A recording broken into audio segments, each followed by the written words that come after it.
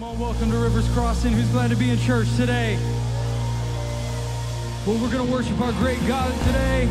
Come on, put those hands together with us.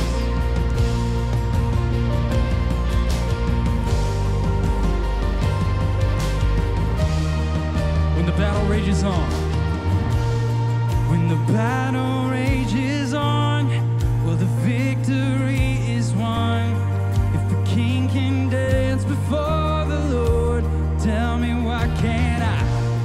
In a midnight prison, in chains of freedom, if captives still can sing your song, tell me why can't I?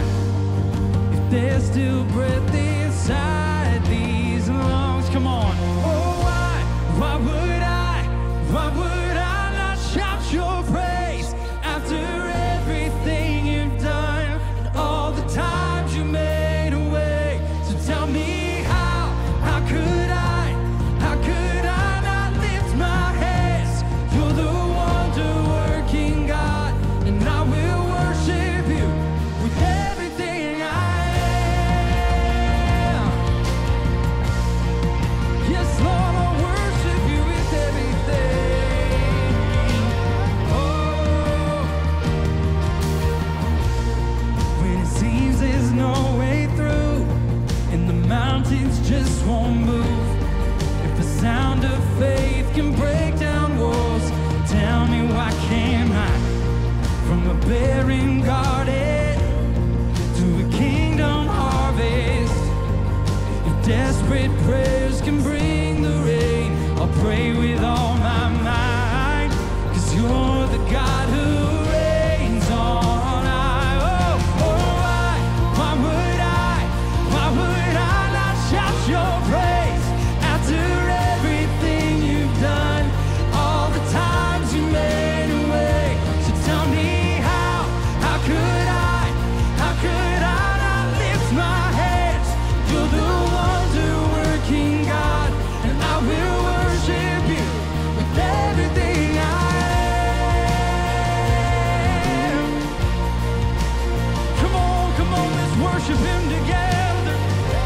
I glorify your name, Lord. Oh, I won't let the rocks cry out. I'm crying out in worship. I won't let the rocks cry out, 'cause I'm crying out in. Come on, you sing. I won't let the rocks cry out. I'm crying out in worship.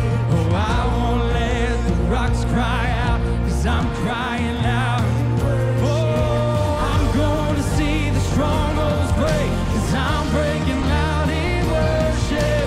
I'm gonna see the strongholds break, 'cause I'm breaking out in worship. Oh, I'm gonna see the strongholds break, 'cause I'm breaking out in worship.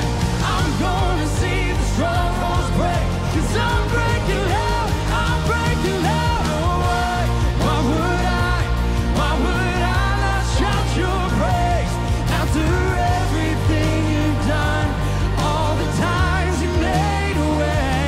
Tell me how could I not lift my hands? You're the wonder-working God, and I will worship you with everything I am. Oh, I praise your name, Lord. There's no name higher. With everything I am. Oh, Almighty God, everlasting Father. Oh, with everything I am. Come on, praise the name of Jesus today. We glorify your great name, Lord God.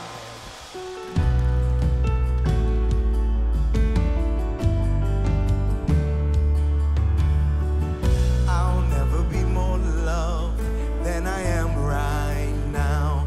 Wasn't holding you up, so there's nothing I can do to let you down. It doesn't take a trophy to make you proud. I'll never be more loved than I am right now.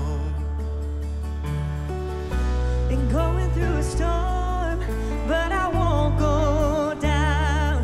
I hear your voice carried in the rhythm of the wind to call me out. You would cross an ocean so I wouldn't drown.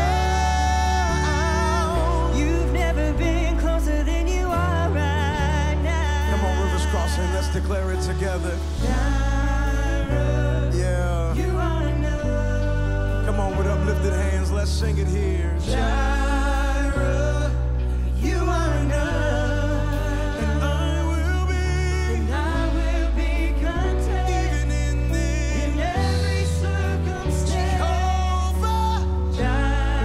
Jireh, you are enough. Yes, Lord. Forever enough, always enough. He's more than enough. Ever enough, always enough. He's more than enough. Come on, sing it with me here, yeah? I don't want to forget how I feel right now on the mountaintop. I can see so clear what it's all about. So stay by my side when the sun goes down. Don't want to forget how I feel right now. Jireh, you are, yeah, Lord. Jireh, you are enough. And I will be, I will be content in every circumstance. Jehovah. Jireh, you are enough. Hallelujah. Forever enough, always enough. He's more than enough. I know that He is always enough for me.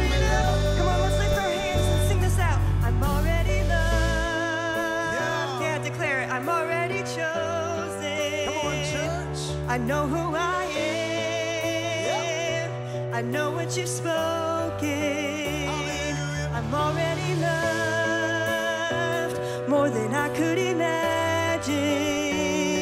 And that is enough. I'm already loved. I'm already chosen. I know who I am. I know what you've spoken. I'm already loved more than I could imagine. And that is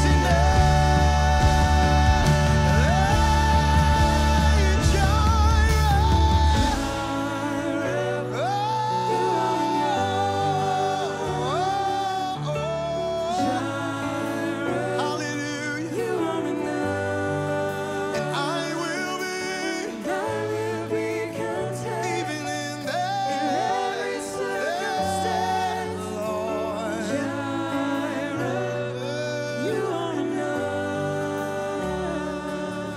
And I will be content in every circumstance. You are Jireh.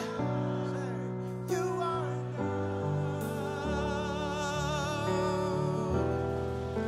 Come on, can we lift up praise?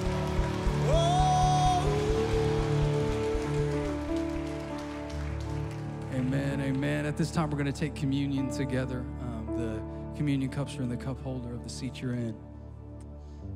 And we take communion together a lot as a church family, and I love it every single time that we do. And every time that we do this together, we've taught a lot on it. There's a lot of depth biblically and scripturally in what's happening in this moment. There's a lot of theological implications. But today I was reminded just of the simple truth that communion, this bread and this cup, was what Jesus said to do to remember him.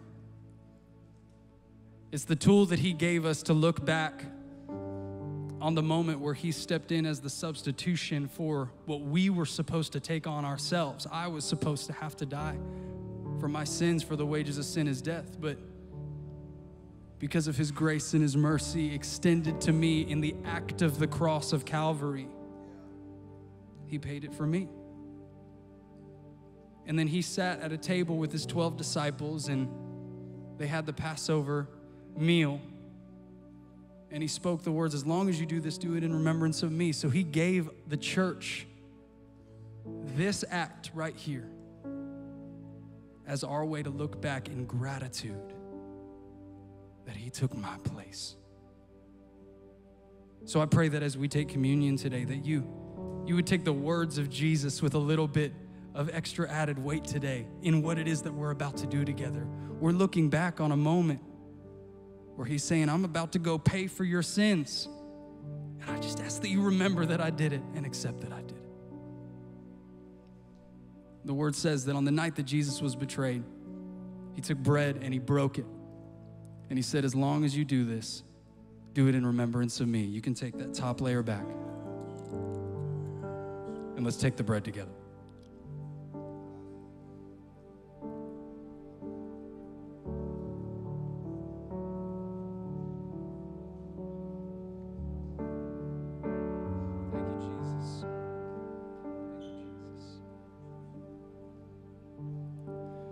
And then he took the cup which represented a new covenant, a better covenant in his blood. And in the same way, he said, take this, and anytime that you do it in remembrance of me. Let's drink together.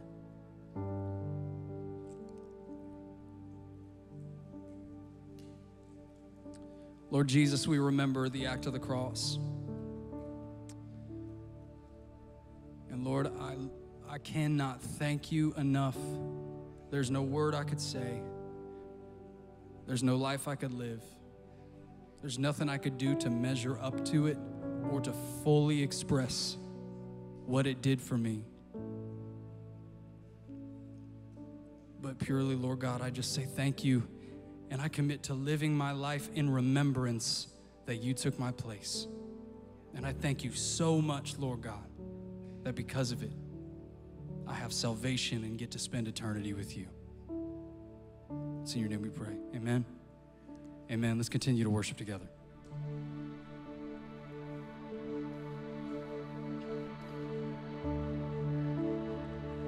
Lord, I thank you for the blood. I thank you for your sacrifice. Everything you've done for me, freely given without spite. I thank you for your love. It's not reserved for perfect hearts. The love that covers all of me, you've given from the start.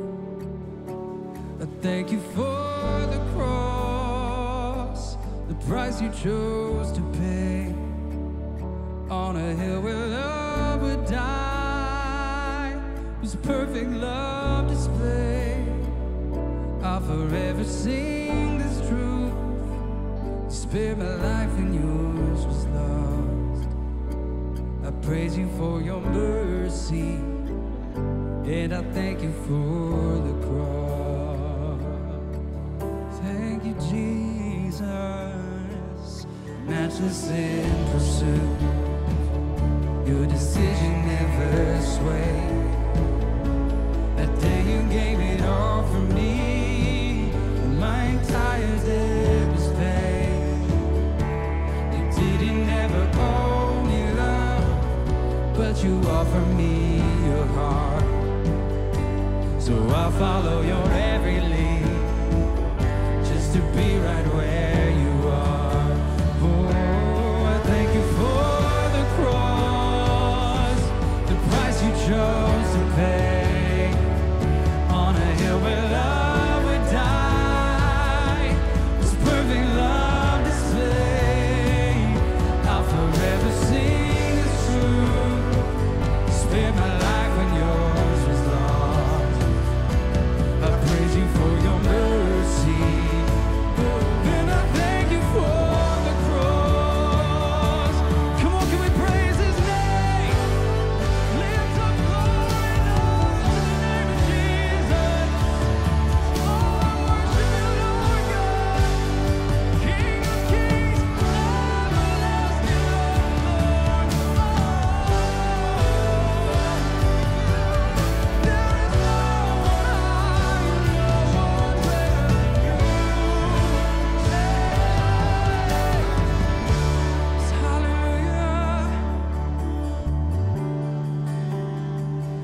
Lord, I thank you for salvation.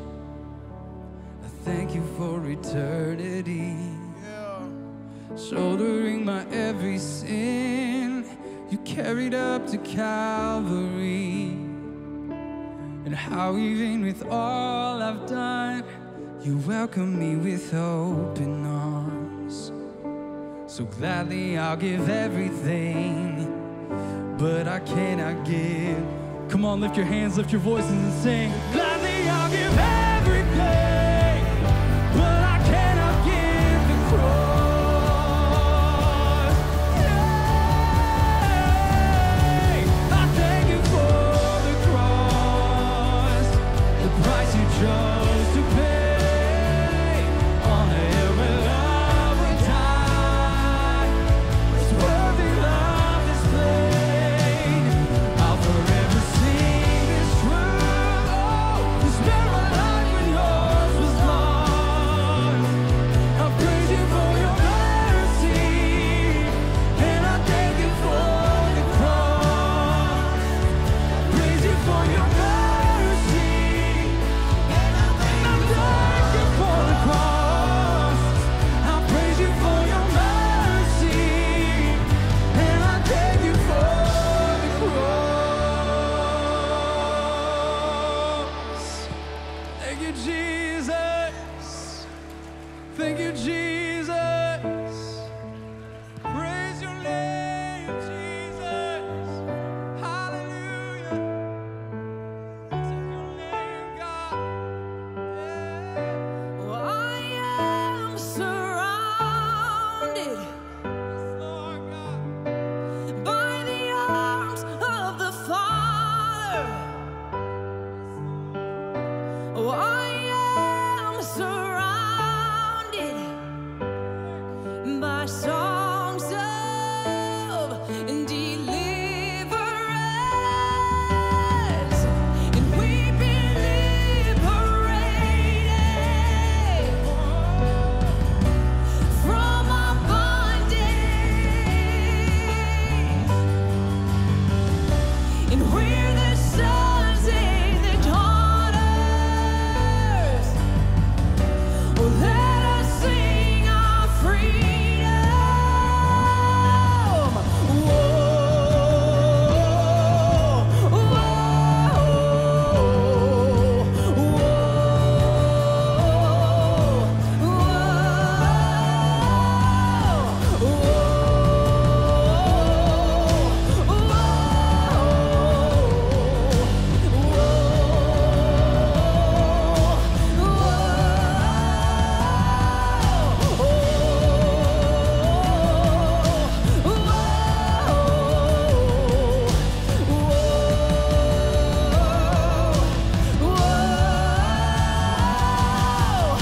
You split the sea so I could walk right through it.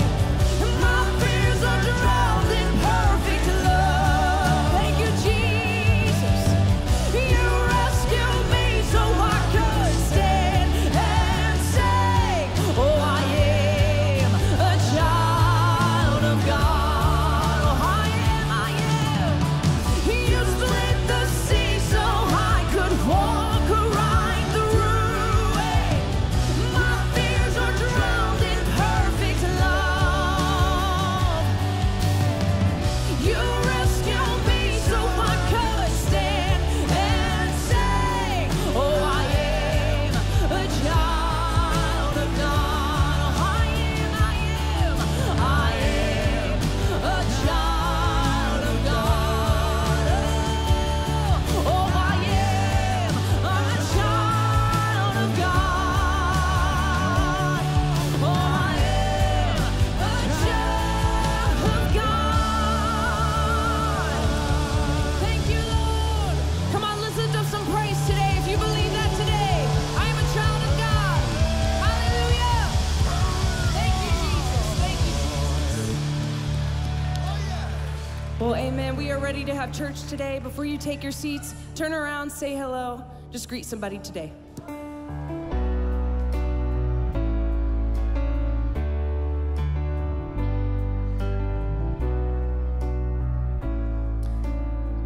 what a powerful, powerful moment of worship there. It's awesome. If I haven't met yet, my name is Brandon. So excited that you are here with us today. If it's your first time joining us, thank you. We want to give you a gift as our way of saying thank you for being here. And so after the service, head out to the lobby. There's a big flag out there that says new here on it. Go there and someone from our team would love to meet you, let you know how you can get involved here at Rivers Crossing, and also send you home with a free gift. Again, our way of saying thank you for being here. If you don't follow us on social media, please do, Instagram, Facebook. Also download our app, the RC app. You can do that in any of the app stores, and it is a great resource, a great tool for you you can listen to past messages, past sermon series. You can follow along and do sermon notes. You can also keep up with what's going on around the church, different events and things like that. One of which I'm super excited about. We're kicking it off today, and that is the Rivers Crossing Summer Tour that we have planned for you guys this summer. The next 3 months, it's gonna be action-packed. It's gonna be the best summer yet, no doubt, and we are excited about it. It's gonna be tons of events for you and your family, opportunities to serve our community, and of course, some incredible sermon series that we have planned, getting it kicked off today with Preach It. And so it's gonna be great, and we have a ton of events. I think we have a slide up here that lists some of the events up. Yep, it's gonna be awesome. So before you leave today, you're gonna get a card that has all of that on it, so you can hang it up on the fridge and be reminded of all that's going on this summer. You can also check out our website with all of those details as well. Well, like I said a few seconds ago, today we're kicking off one of my favorite series, Preach It, and we have an incredible message in store for you. So let's meet our guest speaker. What's up, Rivers Crossing? Pastor Paul Taylor here. I'm the lead pastor here at Rivers Crossing, and if you're a guest, we're so honored that you're here with us today. Honored to have you in the house for one of my favorite series of the year called Preach It, where we have our friends, church planting partners, and world-class communicators come and share every summer while I'm on study break, and today you're in for a special treat. Isom Aiken is a New York Times best-selling author, including her book, Jesus, Sex, and the Conversations That the Church Forgot, that Farrah and I read as we prepared earlier this year for Shame-Free Sex, and we fell in love with Mo's story. She was an All-American goalkeeper in the greatest conference in the land, in the SEC at LSU. Go Dogs, Mo. And we're so honored that she said yes to come speak to us this summer. Her and her husband, Jeremiah, have 4 kids, and they travel the country in an RV doing ministry all over the U.S. and the world. And let's just stand to our feet and give a warm welcome to Isom Aiken.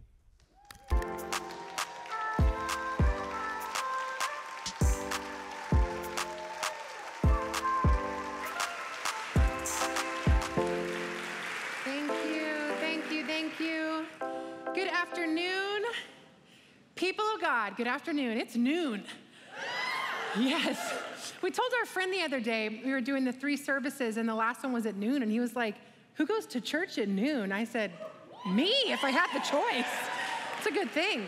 Also, it is such a pleasure and an honor for us to be here. My husband, Jeremiah, and myself and our 4 kids. We have, let's see, a 7-year-old, a 5-year-old, a 4-year-old, and a 2-year-old. And about a year and a half ago, we fully mobilized on mission for the gospel, sold our house and our stuff, got a 5th-wheel RV. Do we have any RVers? Say it loud and proud. Okay, thank you. Every service, it's gone up 1 hand. The first service, it was 1 singular person that seemed embarrassed to admit it. Now we've got 4 people. These are my people. We travel the country full time in a 5th-wheel RV and are led by cloud and fire, go where the Holy Spirit directs, say what he instructs us to speak. And so this is just a privilege to be with you guys. Mostly it is restorative and redemptive to our hearts because we were racking our brains a couple days ago. Have we ever been to Ohio before? And then we remembered we had one time we'd been to Toledo in the winter, and we said, there's nothing for us here. We will never be back to Ohio. This has been a very redemptive trip. We have so enjoyed our time here. In Columbus here, and even drove down into Lexington yesterday to be with the family. We just love your leadership, Pastor Paul, Pastor Farah. We appreciate them so much. And it's a gift to be with you guys. I want to preface, you're about to get blasted in the face by a fire hose of information. So if you're a note taker, get your wrist ready. If you feel like that will distract you, I am sure they will put this up on YouTube. So just sit and receive. Just receive what the Spirit of the Lord wants to impart. Where I want to take you guys today is a deep dive the Lord led me through for 2+ years. And we get to just do like the 30,000-foot flyover, but it transformed my understanding of an angle and a layer of the character of God that I couldn't actually previously healthfully receive. And what I mean by that is, you looked like one of my coaches from high school. I said, did he come here to Cincinnati? Sorry, you caught me off guard. What I mean by that is I believe we are in a spiritual hour where the fullness of God is being indwelled, where he is desiring his people to receive the fullness of who he is. Many of us may know him as friend, but we struggle to follow him as master, as Lord, right? Many of us may know him as father, but we struggle to receive revelation of his kingship and kingdom, right? We all kind of have unique ways based on our life and our experiences that we are more apt to receive revelation of Christ, and then other areas that he has to open our eyes. He has to give us understanding, because just like maybe a relationship with a friend or a spouse, we are all multifaceted. So is the heart of God. So is the Spirit of God. So are the ways that he will speak to us. And a huge piece that I needed healing and revelation of was who he was as bridegroom. That's all through the text. It refers to Christ as bridegroom, the church as the bride, right? But I remember the Holy Spirit brought to my heart a few years back, Matthew 7:21-23. And that scripture says, not all who say to me, Lord, Lord, will enter the kingdom of heaven. Only those who do the will of my Father in heaven. On that day, many will say to me, well, did we not prophesy? Did we not perform miracles? Did we not cast demons? To them I will say, away from me, I never knew you. And that scripture to the carnal mind can seem scary. But there are times the Holy Spirit is going to illuminate something to you, and you can't let a perverse spirit of fear attach itself. You have to be willing to wrestle with the Spirit of truth for revelation of the heart of God. And as I wrestled in this, I'm saying, okay, so really what these people are arguing back, they were doing mighty and powerful works. They were casting demons. They were prophesying. They were seeing miracles come to pass. Yet the will of the Father was not associated solely with their works. The will of the Father was an intimacy, was a knowing and a being known. And that translation of the word knew, as it translates, the Hebrew idiom around that phrase is yada intimacy. And it's used in the same context many times throughout the word, but a couple examples would be like, and Joseph had not yet known Mary. And the man took his wife and he knew her. It is the all-encompassing, vulnerable, transformative, husband-wife intimacy that we think of. And this was what the Lord, many times in the Old Testament, he's saying, I desire that my people will know me. And it's this same translation. It's this oneness, transformative oneness. We understand that in the natural, marriage, two become one, right? Physically, mentally, emotionally. They grow in unity with one another. This too is the heart of the gospel. And so I said, okay, I can appreciate that. I can get that. But if I'm real, when I was looking around at my life and my own experiences, I didn't have a ton of pictures of healthy intimacy. In fact, to associate intimacy with the gospel felt perverse to me. It's not because God, the very maker of intimacy, is perverse in any way. It's because what the enemy has twisted and distorted and used many times as a weapon in my life are the ways I, in my carnal desires, had operated in intimacy. That's what caused the fracture. And so I just want to start by saying it could be a whole separate sermon series, but it's one of the enemy's primary works against you. And it starts from the earliest age. Many of us have different stories, different testimonies around the sexual component of our lives that hold a lot of dynamic pieces. My family, the marriage that I looked to as a direct picture when I was in college, my dad put a gun to his heart and pulled the trigger. Suicide entered my story, and suddenly he wanted to talk to me about a love that would remain and abide and fight for us. There was a disconnect.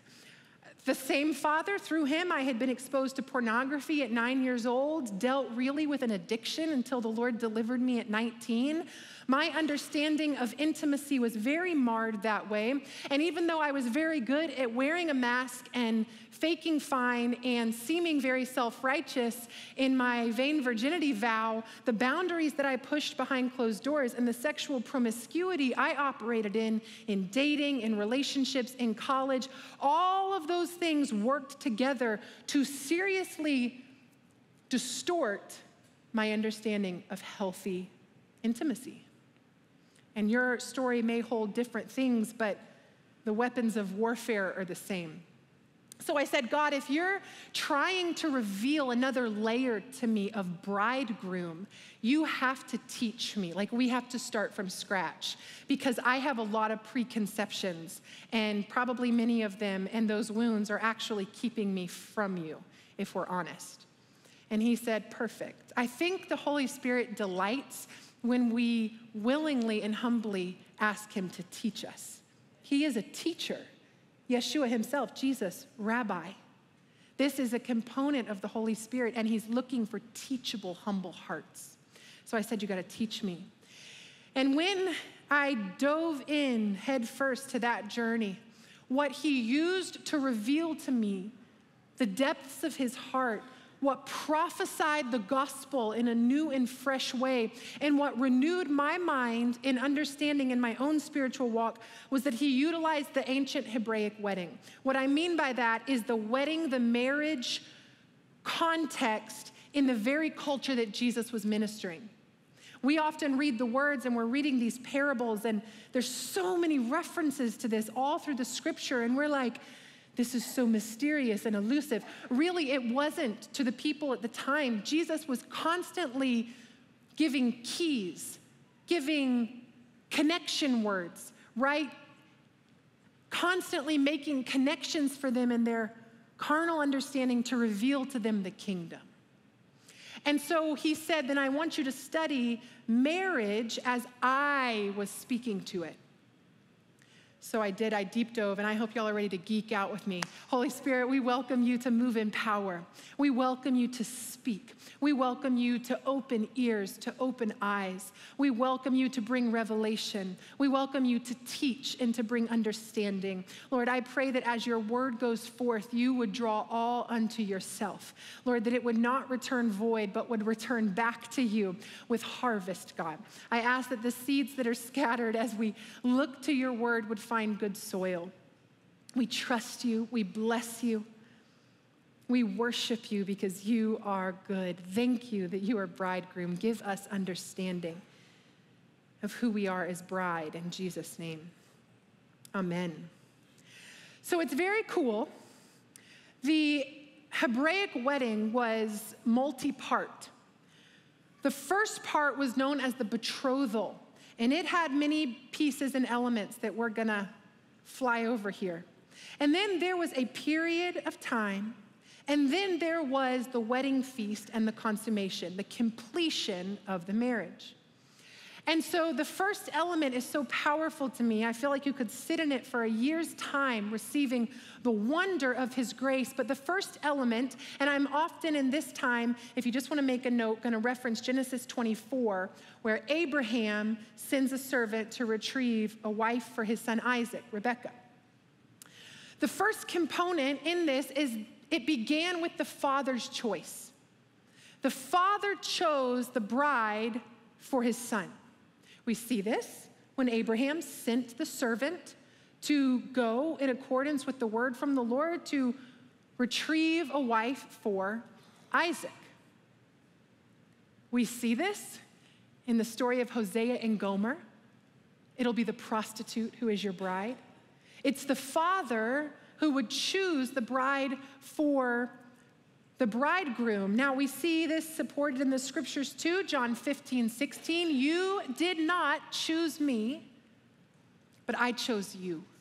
And I appointed you that you should go and bear fruit, and that your fruit should abide, so that whatever you ask the Father in my name, he may give it to you. Deuteronomy 14:2, for you are a people holy to the Lord your God, and the Lord has chosen you to be a people for his treasured possession out of all the people who are on the face of the earth. But perhaps this concept, and it's many, many scriptures tie to this, but is most simply summarized in 1 John 4:19. We can love because he loved us first.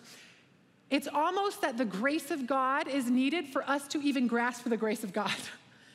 God has been at work in your life and in your story since before you even had awareness and revelation of your need for him.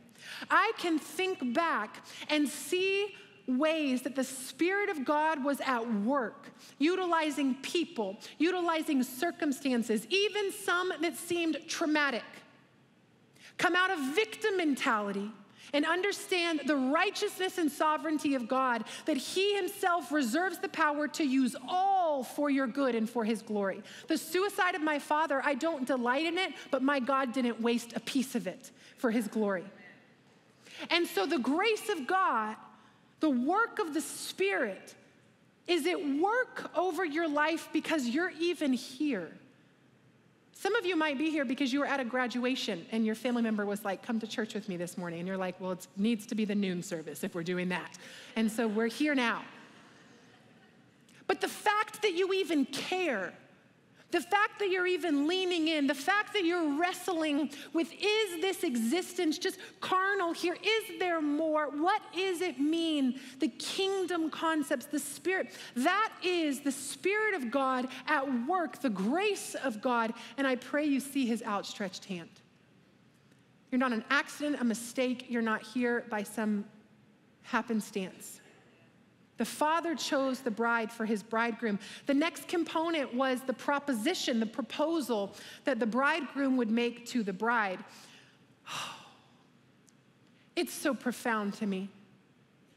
Because what we're formed by in this dating culture is the identification of the best possible perspective, and do they make me happy, and can they serve me, and do I have the fire, the flame? And so we live in this presumption of it's not all bad, but the idea that we must make ourselves worthy and valuable, that we might be chosen. Let's be very clear. We knew oneness with the Father in the garden, Adam and Eve, the epitome of his creation. The bait of Satan, the lie of the adversary was, he might be withholding something from you. Choose for yourself what is best for you. You could be like God. And it looks like this invitation to autonomy. It looks like the invitation to freedom. But every form of sin is a false freedom presenting itself to you. And the fruit is that rather than being free to live as we please, steward our bodies and our lives as we want, the reality is that we be trafficked into a brothel and we become enslaved to sin. That's what the deceiver is regularly and rhythmically carrying out in our lives. And so we're trafficked into a brothel, enslaved to sin, heck, born into iniquity. We only know the kingdom of darkness. The ruler in this time over this physical world is the adversary himself, and we are born into this household. I can testify, it didn't matter our socioeconomic status, my athletic successes, my grades, nothing. I knew the fruits of the kingdom of darkness. Depression, anxiety, promiscuity, justifying sin, rationalizing sin, prettied on the surface, but my soul was dead, crying out, my spirit. And here's what's so amazing. We hear the scripture in Genesis often at weddings, and it's beautiful. You can use it at weddings. Weddings are a shadow, a picture of the gospel, right? But we hear, and the man leaves his father's house and retrieves of his bride, and the two become one flesh, and together they are naked and unashamed. This is beautiful for marriage, but this was a prophetic declaration of the work of the gospel. Because Jesus left his father's house in the heavenly realm to take on flesh like us, fully God, fully man, to walk a sinless life, to give of his life in order for the bride of Christ, the church of Christ, to be made manifest. Just a hiatus for anybody who's a nerd like me. Remember Adam in the garden? Where did God draw Eve from? From his rib. When Christ hung on the cross and was completing the work of all authority, where did living water and the blood of Christ flow from when he was pierced? He was pierced in the rib. As woman was drawn from Adam, the church was drawn from Yeshua, was drawn from Jesus. And his work leaving his father's house was to retrieve of his bride. And by faith, when we receive of that sacrifice made on our behalf, we become unified with him. And the very work of the gospel is that this intimacy, this oneness, would leave us not hiding behind our fig leaves and our sin and our shame, but would leave us naked and unashamed. Not standing before the Lord in the end with fear, but as the word says, having been perfected by love. That work of transformation occurs when we recognize the very work of the gospel was to reconcile what was broken, but always meant to be oneness with the Lord. And so the proposal is amazing to me because Jesus came and completed that work. And in every sense, it was a busting down of the brothel doors because he held the keys and all authority by his blood and by his name, a reaching into the darkness and a drawing us out into his glorious light. We served with a ministry called Natalie's Sisters in Lexington. It positions itself on the busiest street of prostitution in the city to serve the women who look like they're walking free, but they're sexually enslaved. I don't know what I envisioned. With all due respect, the condition of these women when they came were nothing like porn makes it look, were nothing like Hollywood makes it look, were nothing like the lying spirits of lust make you think about. It was horrific. They looked like the walking dead, and they didn't even realize they were enslaved. In the physical. Be aware that's the same condition he found me in the spirit, and you too if you were in sin. It wasn't a pretty, proper, and now I would love to make a covenant of love with you. Will you be mine? Imagine what we could build. He found us destitute. And in that place, he proposed a covenant by his blood. Will you be mine? I'll be yours. Receive me by faith. I'm the way and the truth and the life, and I love you. I love you. I couldn't make sense of it when I first came to believe. I was addicted to pornography. I was sexually promiscuous. I was depressed. I was anxious. I was prideful. I was an amazing liar. I was full of gossip. I was a manipulator. I knew the fruits of the work of the kingdom of darkness, and yet he rescued and said, I forgive it. Now follow me. Mary Magdalene, 7 demons cast out. I can relate.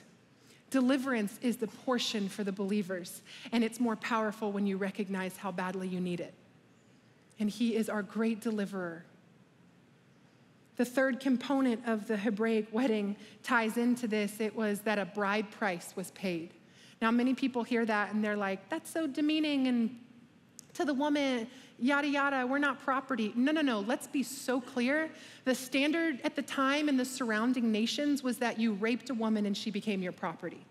So what God instituted amongst his people was a dignifying, worth assigning. You are of value. I will make sure it is evident that the bride was valuable to her household, and the bride price blesses them because I recognize there is something of value. Think about that. Read Genesis 24. The servant lavished Rebekah's family in gifts and blessings when she said yes to come with them. What is the bride price that Christ Jesus paid on our behalf? Though tempted, tested, and tried in accordance with Matthew 4, 1 through 11, Jesus yielded himself completely to the point of death, Philippians 2, 5 through 8, living a sinless life and giving up his life by the shedding of his blood in order to be the pure, holy, and perfect atoning sacrifice for our sin. In doing so, in accordance with 1 Peter 1, 18 through 19, Christ became our bride price. Do you remember when Jesus was rebuking the Pharisees in John 8, 37 through 47? What did he say to them? It's a key. You're a liar like your father, the devil. He called them children of Satan. He was speaking to the kingdom and the household that they refused to, by faith, break ties with. In our sin, that was our heritage. But by the blood of Jesus and by the name of Jesus and by the legal jurisdictions in the spirit realm, the bride price that Christ paid is perfect. Satan can't do a thing about it. I don't care if you've lived 50 years in the kingdom of darkness. I don't care if you've, oh my goodness. We ministered one time in Wales, and a woman was beginning to receive deliverance and wanting to receive Christ by faith. And she said, I just don't know if your Jesus could really receive me. She was in her mid-60s. She'd been a madam in a brothel for over 30 years, trafficking women herself, did jail time for the pimp over her, because everybody answers to somebody. And she said, I just don't know, because I stopped counting the number of sexual partners that I personally had been with at 10,000. You are without excuse, because if the grace of God is enough for her, today it is enough for you. Even at the name of Jesus, she was receiving deliverance.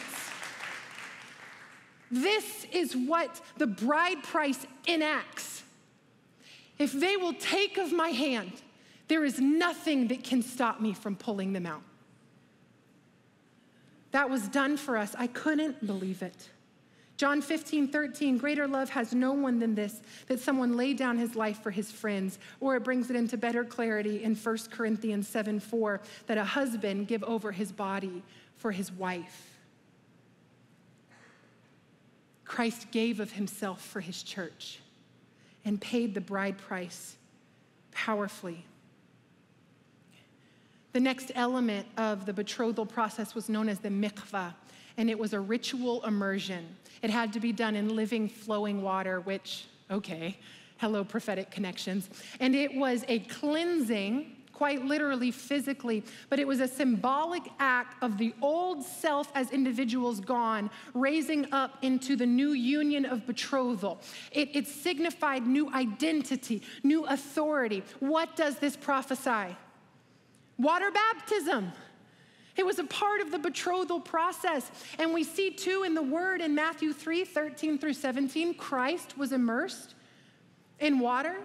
We are welcome to be baptized, immersed as a spiritual proclamation. The old is gone, the new is come. I knew who has paid the bride price for me. But even continually, Ephesians 5, 25 through 27, we too are continually immersed by the washing of the word. I pray you all shower regularly in the natural, yes? So too spiritually, you should be regularly engaging in the mikvah. Wash me with your word. Just as Jesus washed his disciples' feet, cleanse me. Purify me. Let me continue to proclaim my identity in you, the authority of you.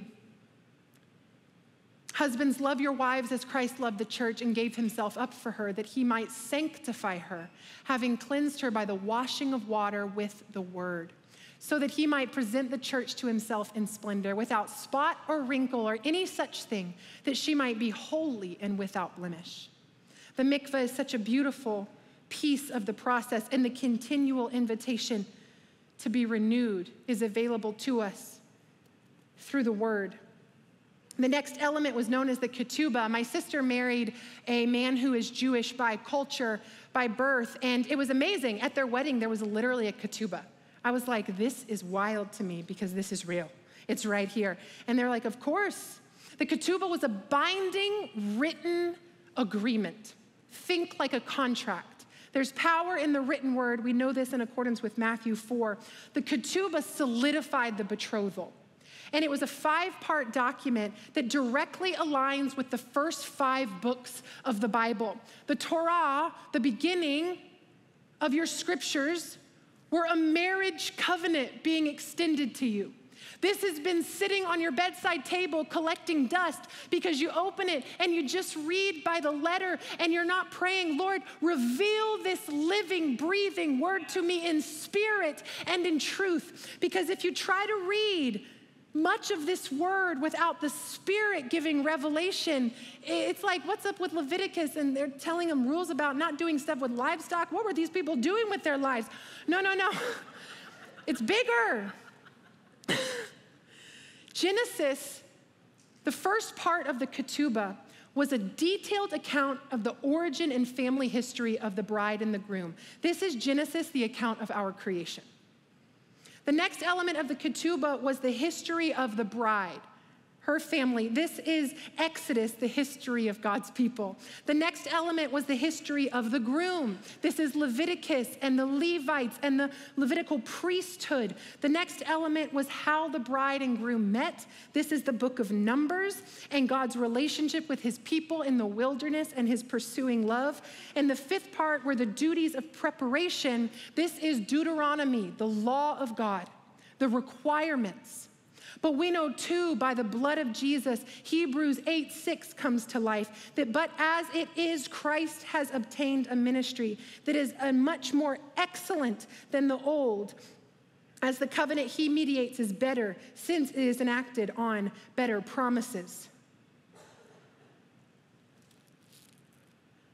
This marriage covenant, this contract, is extended and available to each and every one. And by his blood, we come into that covenant under his grace by faith. But what's cool to me is that with the ketubah, there's a whole layer that I don't even have time to dig into that was a part of the process with the drinking of various cups. It's why he says, I will not drink of this cup again until the wedding feast.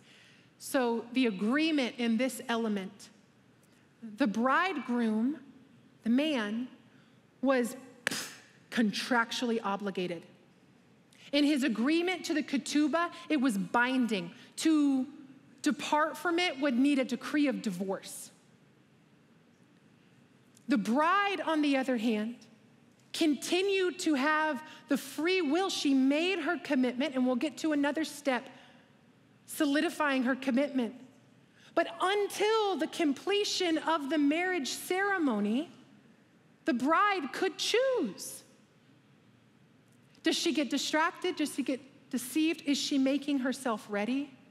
But be very clear, the groom was bound. And so just a word for somebody today. When we, and these are words that came from my lips 12 years ago, so I'm with you. When the words come out of, I don't feel like God is near, does he hear me? Does he love me? I don't know if the character of God, this, the enemy wants you to just yoke every ill and false identity on your heavenly Father. Be very aware that the word of God says he cannot lie. He is the very spirit of truth, that he will not leave you nor forsake you. So if you have come into faith in Christ and you feel at some season like, where is God? It is not because he is strayed from the covenant. It's probably because you have. And he pierced me with that one day. He said, you say you love me with all your heart, soul, mind, strength. yet you still have an adulterous heart. Chasing after my own will, my own wants, idols, thoughts, the plans of the world. No, no, no. He's made covenant. And just as Hosea continued to pursue Gomer, he's not going anywhere. But you have a choice to make, to choose this day whom you will serve, whom you will abide in, whom you will come home to. Ketubah is powerful. The next element was the bride's dowry. And this was essential to the equation because she had to choose. It's her element of the commitment to the ketubah, really. Revelations 3:20 says, "Behold, I stand at the door and knock. If any man hear my voice and open the door, I will come into him. And he will sit with him, and he with me. I will eat with him, and he with me." You have an invitation. You have an invitation. The bride had to agree. But in doing so, in saying yes to relationship with Jesus and saying yes to this process with the bridegroom, a bridal dowry was to be an equivalent gift in accordance with the bride price paid. What could possibly be equivalent in our lives to the power of what Christ did for us? The appropriate bridal dowry, and I will call anyone and everyone out if you looked me eye to eye. If this day you profess Christ as Lord, the only appropriate measure that is a standard of God Almighty is your fully yielded life. He says, I don't want you hot or cold. You're lukewarm. I will spit you out of my mouth. You are in the world, but you are not of it. He reminds the disciples, make sure you counted the cost to following me. Because in this world, you will face trouble. But take heart. I've overcome the world. Yield your life completely. The word submission has been so abused and twisted and just triggered 48% of you guys. But submission in the Latin is submittere, to come under the sending. Submission with a fully yielded life to Christ is to actually say, you know the plans and purposes for my life. You know every hair on my head. You know who you knit me together to be. You know what is ahead. You see beginning from end. I am yielding myself to you. Let your thoughts become my thoughts. Your heart become my heart. Your ways become my ways. Where you tell me to go, first time obedience, I will follow you. What you tell me to speak, first time obedience. I won't fear man. I won't fear rejection. I won't fear any that comes with why we tiptoe around. Aunt Debbie didn't like my scripture post, so you take it down. Give me a break. I don't know about you, but he might have rescued me from brothel state, but he's made me daughter of the Most High King, armored in the full armor of God. Engaged in the process with him, you no longer will tiptoe and teeter around life. You will know oneness with the Spirit of God to say, your will, not my own, just as Jesus uttered in the Garden of Gethsemane before he took the cross. Your will, not my own. And that will mark your life. Your bridal dowry will be pleasing to the heart of God. I'm getting a little feisty. I'm sorry, it's the third service. I was so gentle the first service. You're my girl right here down front. The next element was the matan. I will really geek on this one. The matan were the gifts left before departure. Departure, what do you mean? Well, let's see the word of God come to life. The literal function of this union was after all of these steps had been completed, the bridegroom had to literally go to his father's house to build on a room for he and his bride to eventually dwell in. Not even the bridegroom himself would know the day or the hour when the father said, okay, it's complete, it's good, go and get your bride. We went to Israel. We were in a neighborhood having a meal with a family. This neighborhood outdated America. These homes were old, yet so many of them seemed to have new construction going on. They said, don't you know? Many soon will be married here. Many young ones are soon to be married. They were adding on physical rooms to the Father's house. Please throw up the scriptures. John 14, 1-7. Jesus himself, before he ascended unto the Father, said, let not your hearts be troubled. Believe in God and believe also in me. In my Father's house there are many rooms. If it were not so, would I have told you that I am going to prepare a place for you? And if I go and prepare a place for you, I will come again. I will take you to myself, that where I am, you may be also. And you know the way to where I am going. Thomas said to him, Lord, we do not know where you are going. How can we know the way? Jesus said, because I, the bridegroom, am the way and the truth and the life. No one comes to the Father except through me. If you had known me, you would have known my Father also. From now on, you do know him and you have seen him, because we saw Christ incarnate. Christ was speaking to them and they could understand. It was the context. He's going to prepare a place. And Mark 13, 32-33, but concerning the day or the hour, no one knows, not even the angels in heaven, nor the Son, but only the Father. So be on guard, keep awake, for you do not know when the time will come. Jesus is even still waiting for the Father's word. But he's prepared a place for us, and the gift he gave before departure, what did he say to the disciples? I'm ascending. Go to Jerusalem. Wait, I'm sending you a gift. The helper, the Holy Spirit, the baptism by fire, the matan, the gifts at departure that Jesus poured out upon the 12, have poured out upon all flesh, is the fire baptism of the Spirit of God. We must receive that by faith. It is a gift. Ephesians 1, 13-14.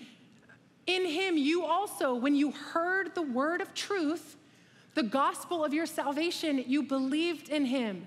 You were sealed with the promised Holy Spirit, who is the guarantee of our inheritance until we come into possession of it, to the praise of his glory. He gave the gift of the Holy Spirit, paved the way for the Spirit to come, with the guarantee of our inheritance, that we could know that we know that we know who our Messiah is, that we could know that we know that we know that our King is the King above all kings. Because the Holy Spirit was given for the next part of the process that was known as the Kiddushin. That is the very spiritual time we're in right now. Jesus at the right hand of God the Father, the Spirit poured out. The Kiddushin time period was the time of preparation, where the bride would prepare herself and make herself ready. Here's what's so amazing about the matan.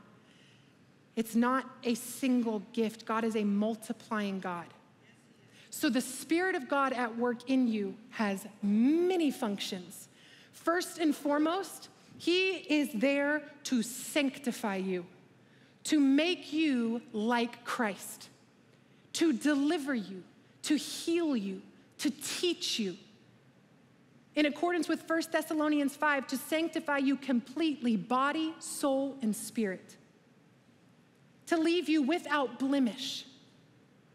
But we are so used to quenching the Holy Spirit that one of his primary functions of conviction, we don't know how to receive his mercy. We're like, that hurts my feelings. Well, I'm sorry, Donna. I'm so sorry. I don't know if there's a Donna in here. No offense. I have to be really careful when I throw out names. I have a hilarious story I don't have time now to share, but sorry, Donna. The point is, if you have heard a false gospel and been lied to, that the gospel of Christ is equivalent to praying a prayer one time and then you live your life as you please, you need to come out of the spirit of error. Because the gospel of Christ is that the Spirit of God is poured out by the work of the cross, by the blood of Jesus, all that we've talked about is enacted. And now here in this Kiddushin time, we know the ebb and the flow. The ebb back is that I allow the Spirit of God to work things out in here. Convict me of my sin. Set me free. Transform me. Comfort me. Counsel me. It says he will remind us of everything Jesus spoke. Be my teacher. Be my rabbi. Let me know the hidden place with you, that I might have experiential victory, so that then when it's time to flow out, I can do so with authority and power. Because the Spirit of God in the hidden place will begin to bear the fruit of love, joy, peace, patience, kindness, goodness, faithfulness, gentleness, self-control. And then he will send you out, and that's where that gift, ninefold, word of knowledge, I'm really feeling lax up here, word of knowledge, word of wisdom, discernment of spirits, miracle, prophecy, tongues, interpretation of tongues, gift of supernatural faith. All of these things are intended that we be able to operate in when we go out to say, do you know there's a wedding feast coming? All with ears to hear, the least and the lost and the hurting and the enslaved. Do you know that there's a bridegroom who wants to be one with you? We're intended to evangelize. Your form of evangelism cannot simply be, come to the church on Sunday. Pastor Paul can tell you ... No, you have the Spirit of God in you. You should be operating in the gifts of the Spirit. You should be teaching. You should be opening eyes. You should be, Spirit of God, give me a word of knowledge for this person. And constantly praying without ceasing. Me and the Holy Spirit, we just be chatting all day long. Just praying without ceasing. There are reverent times of prayer, but a fully yielded life will stay in the constant place of communion. And then we'll ebb back to the unseen, underpraised place, the hidden place, the place of intimacy. Just as a husband and wife would remove themselves into privacy, so too to know God and be known by him, you have to be willing to be obscure, to pull back, because there has been no work of witchcraft, no work of manipulation, no assault of the adversary that God has not given me victory over first in the hidden place, in the spirit realm, so that you can go out and be effective for the kingdom of God. We're over time. I'm sorry, ladies and gentlemen. I know y'all are hungry. Me too. The Kiddushin period, the period of preparation, is so powerful. That's where, in accordance with Ephesians 5:25 through 27, he does this to present to himself a bride that is a glorious church without spot or wrinkle or any other blemish, instead holy and without fault. Do you remember the parable of the 10 bridesmaids, 5 foolish, 5 wise? That is a picture of the church. That's not the non-believers and the believers. I'm gonna punch somebody in the gut, but it has to be said. They were bridesmaids. They had engaged in the betrothal.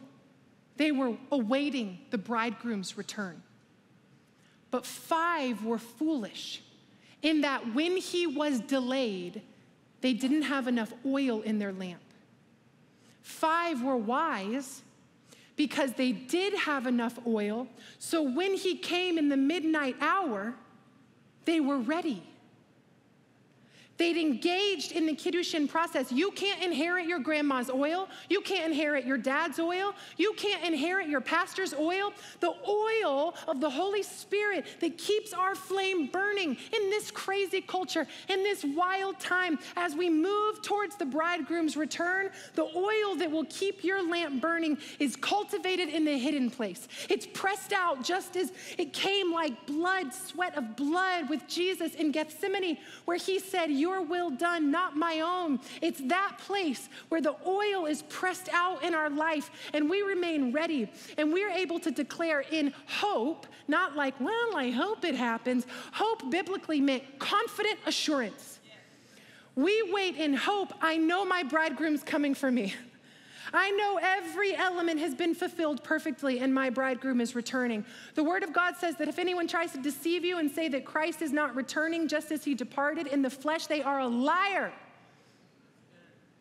We wait like aliens, like sojourners in this world, to fulfill the work needed in the time, to know the equipping and the intimate place, and with the confident assurance of the Lion of Judah is coming. He first came like the lamb, but my bridegroom is coming, and I will be ready. My lamp is burning. That if this word is stripped from us at some point or another, okay, I've got it written on my heart. Because now, while we're up in our cushy homes and our fancy cars, we aren't neglecting consuming of the bread of life while it's easy. I probably need to leave the stage. I really am about to speak in tongues and run a lap, and some of y'all are like, what is the Kedushin? I actually had your pastors or your team this time put up the elements, like the parts, because I will move so fast and stay stuff, and then I'd have someone come up like, could you tell me more about the Kedushin? That's where you lost me. I'm like, oh, the Kedushin. We should rewind. I went kind of fast.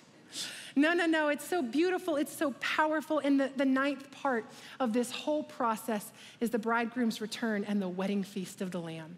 I don't know about you, but I will be ready. I pray we are a church made ready. I pray we are a church that has a reservoir of oil. I pray we are a church that is not scared in these times, but recognizes that we are here for such a time as this, that actually the church of God, we are the ones on the offense, pushing back the kingdom of darkness, that the gates of hell cannot prevail against the Spirit of the living God. We act so often like, oh my goodness, and the demonic and the unclean spirit and the wicked of the world. Guess what? You hold all authority in Christ Jesus. And if you will allow him to transform you in righteousness when no one is looking, because you've received of the bridegroom and you say, I'm a beloved bride. Every part of the process is being carried out in this Kiddushin process. I will engage with the Spirit of God. I won't quench it. I won't run from it. I won't deny it. Create in me a clean heart, O God. Renew a steadfast spirit within me. If you will know the place of intimacy with the bridegroom and receive of his love for you in the hidden place, you will come out as a bride that is effective in reaching those who are hurting, who are lost, who are deceived.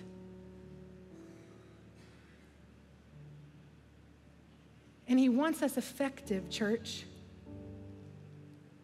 But that doesn't begin with just give me the gifts and give me the microphone and give me the stage. No, it begins with give me holiness. Convict me in every way that's needed. Renew my mind. I break every word curse spoken against me. I ask that you would take old mindsets, uproot them in all of their bad fruit. I break every soul tie, every sinful connection point that is affecting my mind, my will, my emotions. Heal me, Lord. Holy Spirit, we ask that you would come as you have been poured out for this Kiddushin period, that we would be able to receive of you by faith.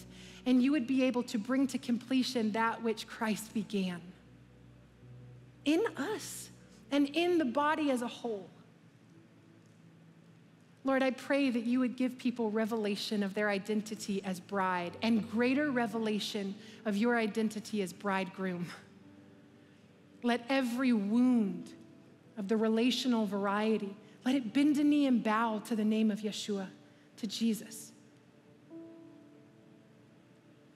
Lord, transform us from the inside out as we have revelation of your love, your steadfast love. Let us abide in you and wait with confident assurance for your return.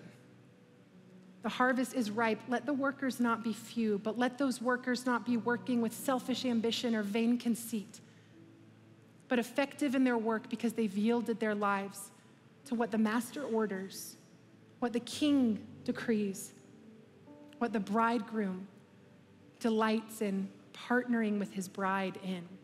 Thank you, Lord, for healthy intimacy and the invitation to know you. We love you and we trust you in Jesus' name. Amen. Thank you, guys.